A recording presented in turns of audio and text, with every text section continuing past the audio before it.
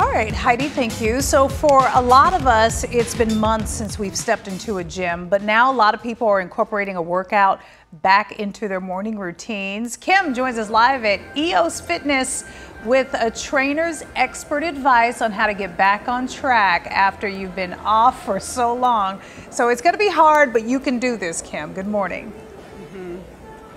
Amen, sister. Yes, Yetta. I can guarantee a lot of you that have even been working out still during this gym closure, maybe you've been working out at home, you haven't been doing the same movements that you would inside a gym with all the equipment here. So we're getting a first-time look inside EoS as they have reopened. I've got Katie joining me this morning. Good morning to you. Good morning. Tell us a little bit about, first of all, some of the protocols and the procedures you have in place to keep everyone safe. Yeah, so right now we have a limited capacity, so we're only allowing 10% into the facility.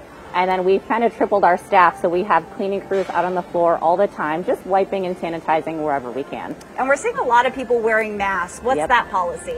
So you have to wear a mask 24/7. Is it safe to wear a mask if you're working out vigorously? Say you're sprinting on a treadmill or you're doing some heavy deadlifts. Is it safe? Yes. Is it the most comfortable? Not really, but that's okay. Kind of like you would wear fitness clothes when you work out, same thing when it comes to your mask.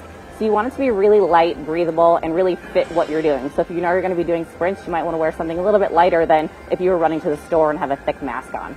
And people actually have to make an appointment to work out now, is that correct? Yeah, so you have to go online, make an appointment to reserve your spot, and you can reserve it 24 hours in advance. How long of a time window do you get to work out? You can pick 1 or 2 hours. Okay. So once you're here, and let's say we've been a couch potato, maybe we're getting our walks in, maybe we're doing some sit-ups, but other than that, that's about it. What should we be focusing on before we even attempt to do those heavy deadlifts? Well, you should come in and be patient first, because you're not going to have the same strength you had before. You're not going to be kind of jumping right into your PRs. So the main thing is to make sure that you're being really patient and kind of starting off really small and simple. And we want to maybe stretch and do easier movements with maybe resistance bands. Can you elaborate? Yeah, so the 3 things you really want to do is 1, start with a resistance band.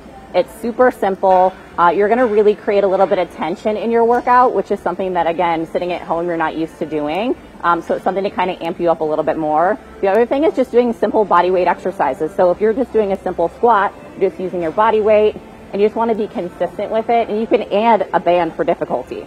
And the last thing, as we talked about, is stretching is so important in recovery.